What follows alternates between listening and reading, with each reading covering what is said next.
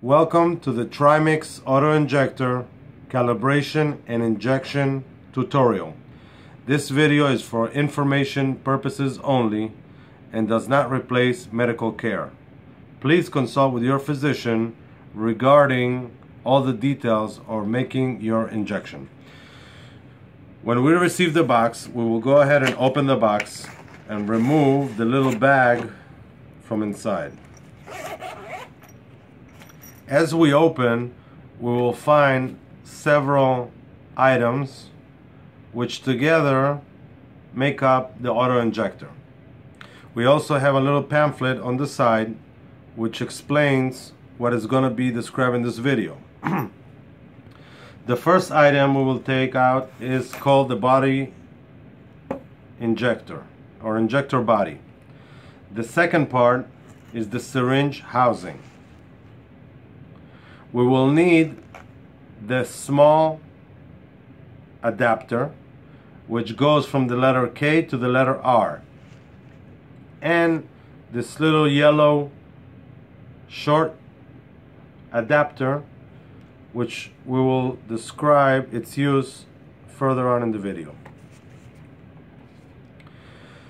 To begin, we will screw the adapter in the front part of the syringe housing all the way to approximately the letter N.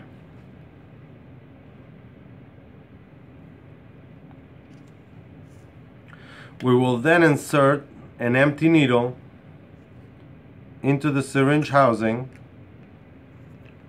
and screw in the injector body. At this point, the needle should be protruding out of the front. The goal of the calibration is to make sure that the only thing protruding out of the front is the needle without the plastic part at the bottom here. In other words, this plastic part should be below the lip to prevent pain once the needle flies forward. So we will go ahead and put it a bit below the tip, and the auto-injector is now calibrated. We will go ahead and record the letter where the calibration takes place for this specific needle,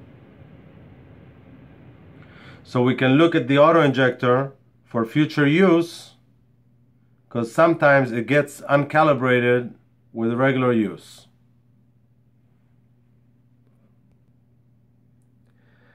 After we record the place of the calibration, we will go ahead and remove the needle.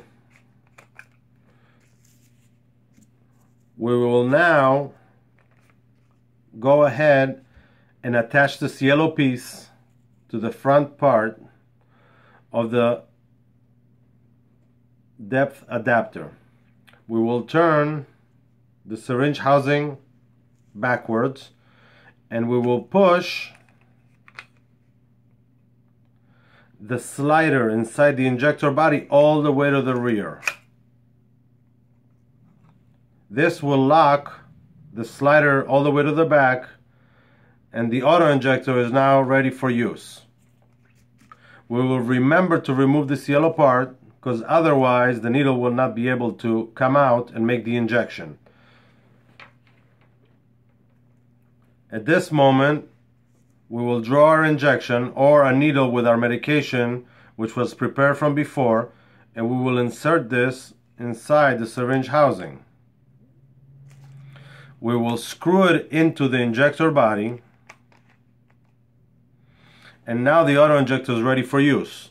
The auto-injector has a safety device which is seen in the window. While the window is red, the auto-injector will not work. If you press on the button, it will not work. In order for the needle to fly forward, the auto-injector must be pressed against the body, and the red in the window will disappear. Then, as the auto-injector is held with one hand pressed against the body, you press on the button and the ejection is made. We then slowly pull the auto-injector out, remove the needle, discarded in a sharps container, and we can then store the auto-injector for future use. Thank you for taking the tutorial, and if you have any other questions, please remember to call the pharmacy or your physician